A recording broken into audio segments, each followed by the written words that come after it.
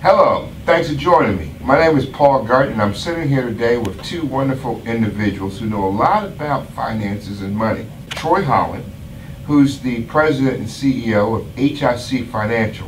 Troy's on Wall Street, so knows a lot about the intricacies of money.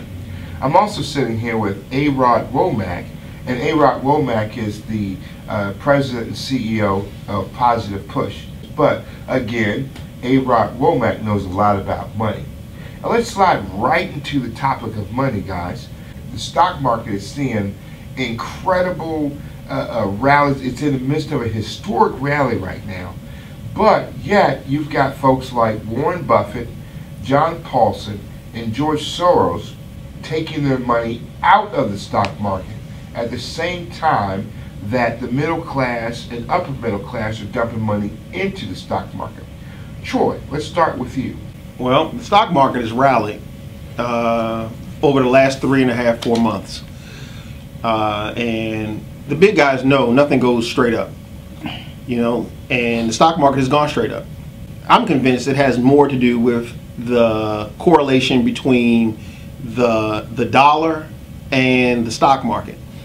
When the dollar goes down, the stock market goes up. When the stock market goes down, the dollar goes up. Is probably something that could even be, I don't know, even more sinister than that. I mean, the fact is that I think a good analogy was made a few days ago.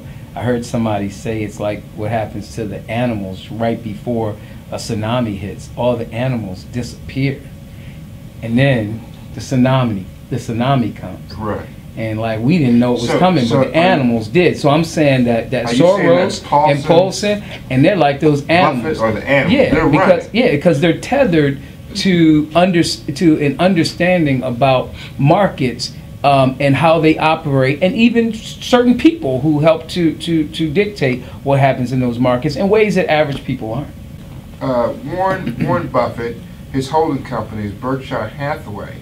And Berkshire sold roughly 19 million shares of Johnson & Johnson and reduced his overall stake in consumer product stocks by 21%.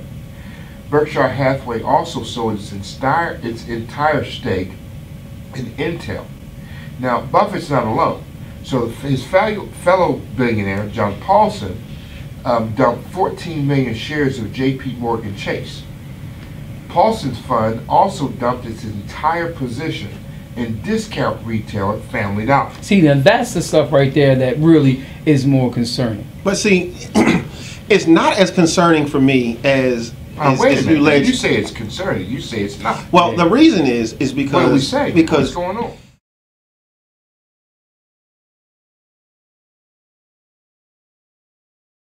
Because if that were just the case with a particular investor, if we were just talking about Soros, or if we were just talking about Paulson, right, I would say yes, Troy, I could understand that. But when you talk about 2, 3, 4, 5, 10 billionaires pulling out of the U.S. investment market at the same time, that's the issue for me. That's what's indicative of issue, problem, red flag goes up. But the market is up a lot. So why are you pulling out? But because, you ever heard the term? Sell high, buy low. But sell low, buy high. What is it? Bulls make money. Oh, yeah. Bears make money, but pigs get slaughtered. Pigs get slaughtered. I mean, I did an interview back in October when everybody was afraid that the markets were in turmoil, and people were talking about getting out of the markets. I mean, Goldman and all the big boys were telling everybody, oh, this is the time to get out of the markets before the election. Since then, we've hit all-time highs. At a certain point, you got to take that money off the table. I mean, even a gambler knows, take the money off the table. Yeah, but again, I would I'm not say saying that's the point, but when you take the money off the table, I know I probably would. I wouldn't take the money off the table until I saw it starting to go south. I wouldn't take it off while it's still rising. Well, see, here's the thing. This is the thing.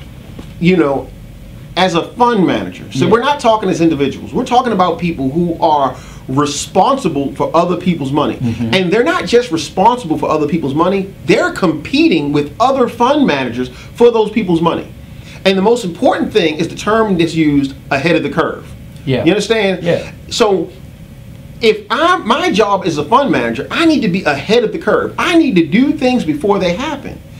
And right now, in my opinion, there are better opportunities for growth in funds in other investments. So the stock market is at all-time highs, but you've got those gains in just a short term of months. And then you take into fact that we're expecting an influx of hot money. Yeah. Hot money is speculative money coming into the United States. Yeah. Hot from money China, from everywhere. from Russia, from other countries. Hot money is solely speculative money coming into a country. So we're expecting a lot of hot money to come into the United States, especially with the problems in the euro. So the fact that we've had a really good rally over the last few months, and we're expecting a lot of hot money to come into the United States, especially coming from out of the euro, those are the kind of things that, as a sophisticated fund manager, you look at and you say, it's time to pull some money off the table, and it's time to get into some other opportunities. You and I talked before that America really is built on a house of cards. Well, America is... You mean from an investment standpoint? With the IOUs that aren't backed by anything. Yeah, well, we were bearish on the States. I mean, we were bearish on the States back in '07. When everybody was running into the States, we were looking outside. That's how we ended up with investments in Australia, Hong Kong, Canada, Switzerland, and you name it. However, that's not where we are now. We're bullish on the States. Yeah. I think the United States is where the money needs to be. However, and I'm not an advisor, you know, however, what we see is the greatest opportunities in the United States, and in my opinion, in the world, is investing in our emerging domestic markets. I mean, for years we watched all the big boys go overseas and invest in all the foreign markets. Sure. But the emerging domestic markets, those are the markets that's within our community. Right. I mean, if you look at the individuals in the United States that make less than $30,000 a year, their spending power, their consumption power makes them the 8th largest consumer in the world. In the world. I mean, they could be the 8th largest. And most of them look like us. Yes. Yeah. So when you have that kind of spending power within a country, then you have to start to look at the emerging domestic market. And that means getting the access to capital to the entrepreneurs that are in those communities. Because those entrepreneurs, that's where you're going to get your good returns. If I was a fund manager, which I'm not, but if I was a fund manager and I was looking for some good returns, I would not be in the market that has gone up to all-time highs, especially in this time right now with the dollar and the situation with the euro. I would be looking at entrepreneurs that are in the communities that can actually satisfy the domestic consumption. That's a good segue, because this is a question I want to ask you. And the segue is, as a fund manager, so if you're a fund manager, like you said, you're investing other people's money. So you have to be more conservative. You're investing with certain formulas that probably force you to have a ceiling on how much you're going to invest in particular companies, right?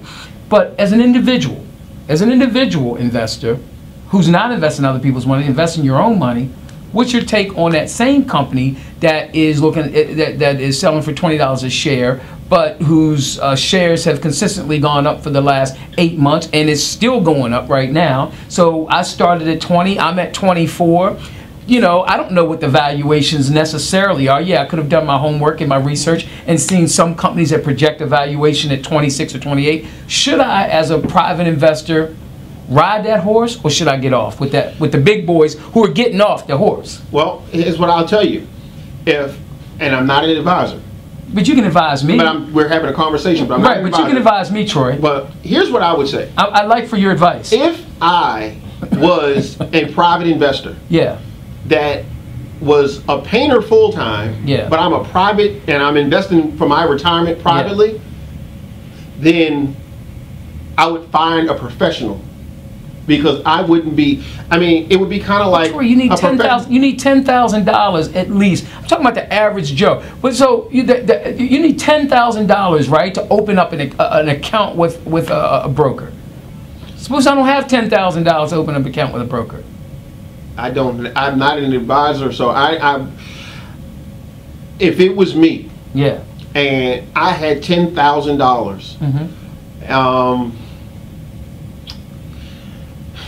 I would seek returns that yielded me at least 10 to 12% returns. Yeah. Because in order for you to invest in safe investments right now, you would have to put away almost $10,000 or more a year, absolutely, to be a millionaire in 40 years. 40 years, yeah. However, if you were able to identify some good high yield investments that were yielding 10 to 12%, you could put away that $10,000 one time and get to that to that $1 million within 40 years. But I don't have any, I wouldn't be in the market. Speaking of which, it's a good time to introduce the Rule of 72. We talked about that before. Right. It's a real good time to just talk about that now and how it works. But basically, it's an reflection of what you just said.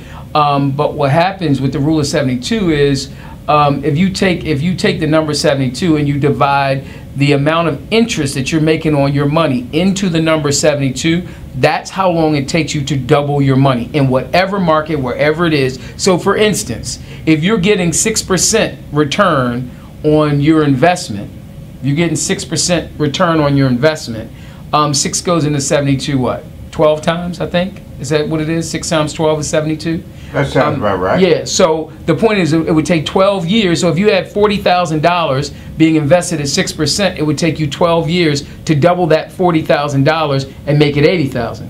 Let's flip it around. If you had $40,000 and you were investing it and you were getting 12% return, then it would only take you 6 years to double that money. 6 years at 12%, it would take you 6 years for the 40 to become 80. As long as one thing happened, you consistently got 12% return for 6 years. You would have $80,000 if you didn't touch it.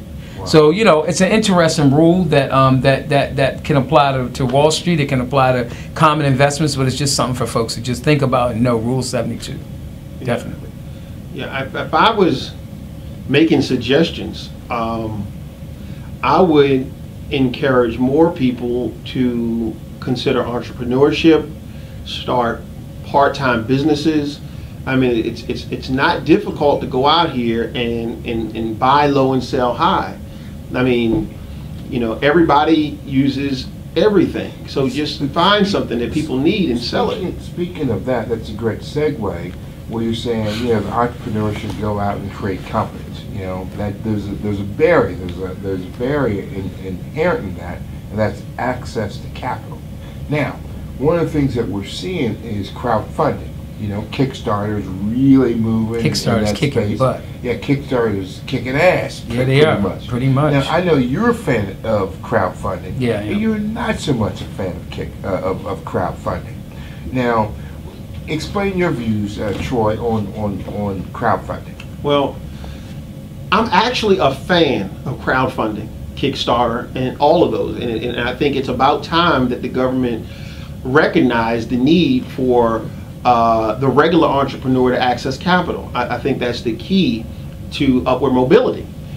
The problem is the people who make the rules and pass the laws aren't the people who are in need. And what I find is when they make rules and pass laws, they don't think them all the way through, and they have unintended negative consequences. I think those investment vehicles are fantastic. However, they're incomplete as they stand. Just because anyone can go on there and put up their opportunity, the opportunity, you still need to speak with a professional. Your opportunity needs to be refined to comply with all the regulations. And if you go on there, which you can go right on there right now and put up your opportunity, and what's going to happen is if you haven't gone the proper channels, you're going to not be in compliance, and you're going to find yourself in a worse position than you were prior to getting started. Well, let's talk about the reality of it, because the reality of Kickstarter, and let's use Kickstarter because really it's the best example.